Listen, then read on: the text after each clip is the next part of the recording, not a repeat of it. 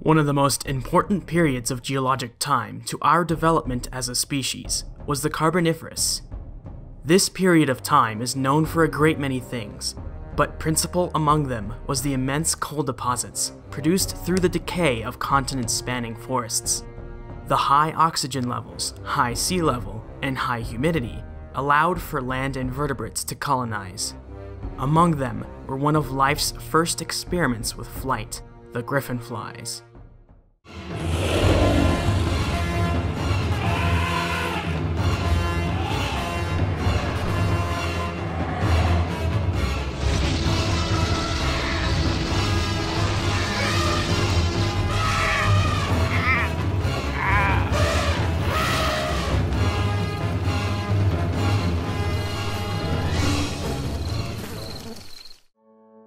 Invertifest is a periodic event on Twitter, founded and run by scientific illustrator Franz Anthony, microbial biologist Dr. Maureen Berg, and naturalist Kelly Brenner, to explore and discover the invertebrates where we live.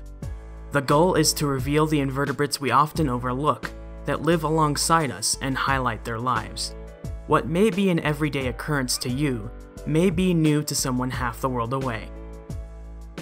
Since I've moved back into an apartment for university and hold myself away from society to, not die, I've only noticed a few invertebrates from the infrequent trips to the grocery store. One invert I constantly hear around campus are the infuriatingly loud chorus of cicadas. These poor bugs are screaming for sex before they peter out and die. Another common insect around these parts are katydids, specifically the broad-winged katydid. Freshman year, I put some in a tank I had until they died. The third common insect around campus, though much rarer than the other two, is the praying mantis. Since I never had the wherewithal to specifically identify species, they could be Asian or European mantises.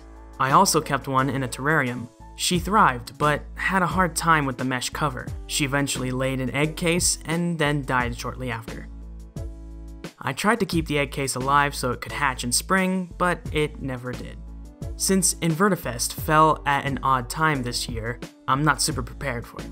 Therefore, there's a distinct possibility this video has been released outside of the actual Invertifest dates of August 21st, 22nd, and 23rd. I'll do my best though. I figured what better time to use an old script I've had laying around for years about a giant dragonfly-like insect from the past than now. So, without further ado, this Invertifest, let's take a deep dive gander at the griffin flies. The Carboniferous period is a span of geologic time lasting 60 million years, from the end of the Devonian period at around 358 million years, to the start of the Permian, around 298 million years. Giant land arthropods were common, but so were normal-sized ones. Many characterize this period as solely populated by giant bugs and amphibians, but many other things lived at this time as well. Giant millipedes like Arthropleura mowed through vegetation and rotting wood on the forest floor, among many other species of large and small millipedes. The first cockroaches churned up vegetation as well. Among them were the griffin flies, a group of flying insects technically related to dragonflies and damselflies, but very far removed. Griffin flies are to dragonflies as ancient primates like Pliopithecus are to us. The griffin fly most are familiar with is Meganeura, thanks to its more complete but still fragmentary fossil record, and its inclusion in a bunch of paleomedia, my favorite being prehistoric bark. Griffin fly is the common name of the group Meganeusoptera. Many of the Meganeusopterans were similar in size to the range of modern dragonflies, and only a few are monstrously large. Meganeuropsis is a larger taxa known from comparatively fewer remains. Curator of fossil insects at Harvard University, Dr. Frank Carpenter was the first to uncover the remains of a wing section, which would prove to be the largest wing of any insect to ever live. The first specimen was pulled from limestone deposits of the Elmo Formation of Elmo, Kansas in 1937. It was described in 1939 as Meganeuropsis permiana. This specimen was only a section of wing, but what a wing! It measures 12 inches, 30 centimeters long. When reconstructed to its full size, the wing may have reached 13 inches, 33 centimeters, making the full wingspan 28 inches, 31 centimeters. That's the size of a hawk. Dr. Carpenter and a colleague, in just 10 weeks in the summer of 1940, collected more than 5,000 fossil insects in Noble County, Oklahoma. Among the limestone slabs they procured were more fossils of Meganeuropsis. They named the more complete new wing specimens Meganeuropsis americana. This one was a little smaller than the first, with an 11-inch, 27-centimeter long fossil, with a restored length of 12 inches, 30 centimeters, and a total wingspan of 27 inches, 68 centimeters. The Americana species is considered by many researchers to be a synonym of the Permiana species, making it just one species from two different places and slightly different times. Though I cannot find any reference to body fossils of Meganeuropsis, it is possible they exist.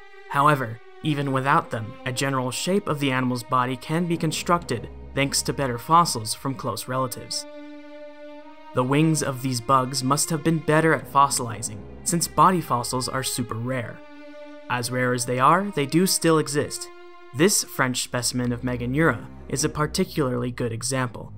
Combining what is known of the critter creates an image of a well-equipped aerial predator. It had serrated, toothed mandibles, which would have allowed it to keep hold of and render the flesh of many animals we wouldn't normally associate with prey for such an insect: amphibians, fish, and of course other giant insects. They came equipped with long spiny legs to pluck unsuspecting critters on the wing. Their heads were capped by large compound eyes, which saw the world in crisp detail. At the end of the abdomen were a set of globular spines, probably used for courtship, as in modern dragonflies. Speaking of courtship, dragonflies go through a two-stage life cycle.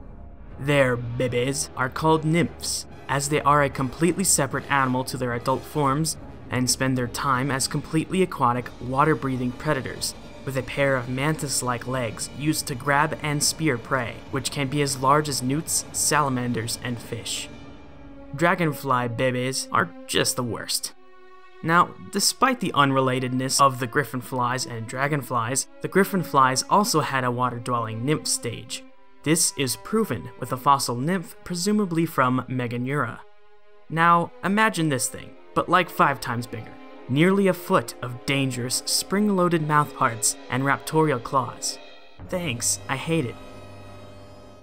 These air predators lived during the early Permian. Yeah, they weren't around in the Carboniferous period. This offers a conundrum. How did insects grow to the sizes we see in the Carboniferous?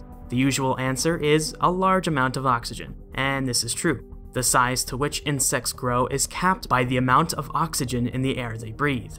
The bigger the insect, the more oxygen is needed to keep it alive and to provide the body with what it needs to grow. Therefore, the presence of larger terrestrial insects than are around today during the Carboniferous, combined with the overabundance of forests, suggest the oxygen level was higher as well. A counter to this idea is that some giant insects are also found in Permian-aged rocks, after the Carboniferous age of oxygen. The Permian had much lower levels of oxygen than the Carboniferous, and closer to what it is today. Evidently, either they survived despite this for a few million years into the Permian, or oxygen levels remained a bit higher than today, into the first part of the Permian period. The eventual lowering of oxygen levels worldwide must have had an effect on the size insects could reach, and those species which were already big couldn't adapt and died out. Subscribe to consume some delicious contento, gore the like button, scratch out a comment, and jostle the notification bell just so you're in the know with everything Edge. Thanks for watching. A very special thanks to my patrons, Dinosaur, Natty Cat, Ed Peretz, Steve Bradshaw, and Dana Manchester. If you'd like to support my channel and receive some extra content, pledge to my Patreon at any tier you want.